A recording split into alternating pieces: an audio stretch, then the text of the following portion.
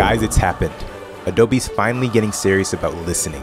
This month, After Effects released an update with 5 major aspects of the software. And please believe me when I say that I saved the very best for last, so watch till the very end of this video. Number 1. Track mats have been completely revamped. What is a track mat? A track mat is used in a situation where you want to use one layer to determine the visibility of another layer. It looks like this. Now let's look at another example. Let's say you had 3 shape layers that you wanted to only see through a text layer, like this. Before this new After Effects update, you needed to duplicate the text layer 3 different times to correspond with every shape layer. Then you had to make sure that each of those text layers were directly on top of each of their corresponding shape layers. I'm serious when I say directly on top. Then you toggle switches and modes, which is a button on the bottom, until you see Track Mat.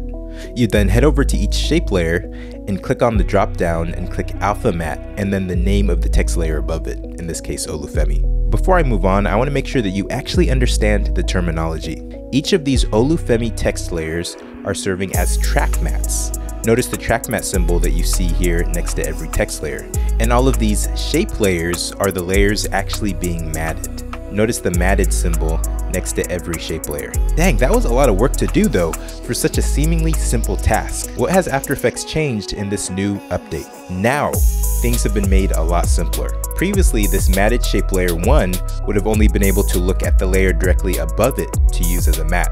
So if you changed the order of these layers, the track mat effect would cease to work. Now in After Effects 2023, both of these layers can be anywhere in the layer stack. This is going to be amazing for layer organization. Also, now one single layer can now be the track mat for multiple layers. This is crazy useful, because in this case it means you no longer need to duplicate the text layer to match the number of shape layers that are in need of matting. All you gotta do now is to use this newly added Pickwick feature in the track mat column to point to a single track mat layer that you want to use. Alright guys, we've made it to number 2.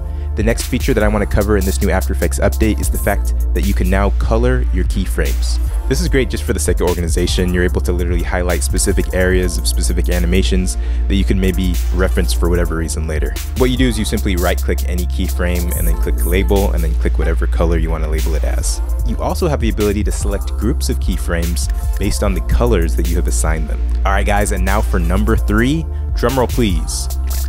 You can now export native H.264 files in After Effects. It's about time, right? Regardless, this is a huge deal because it means we're no longer going to have to go through Adobe Encoder or Premiere Pro. And next, After Effects has finally decided to update all of its animation presets after literally years and years of neglect. And Adobe actually asked our channel's team to help them with a bunch of them. Shout out to our channel's content producer Peter for basically spearheading this entire project. Number 4, Adobe decided to update all of its composition presets after, again, years of neglect. This revamped list includes many sizes for new and old social media platforms. And last but not least, this is probably my favorite update that Adobe has done so far in After Effects. Number 5 is that they are making Mogarts faster. Have you ever downloaded or even made an After Effects Mogart to be used in Premiere Pro? I have, you have, only to be just so disappointed at how slow the playback was. I know that I haven't been the only one stuck for literally hours rendering heavy Mogarts in Premiere that refuse to play through smoothly. It sucks. It's been so annoying, and I've been saying for years that Adobe needs to just drop everything else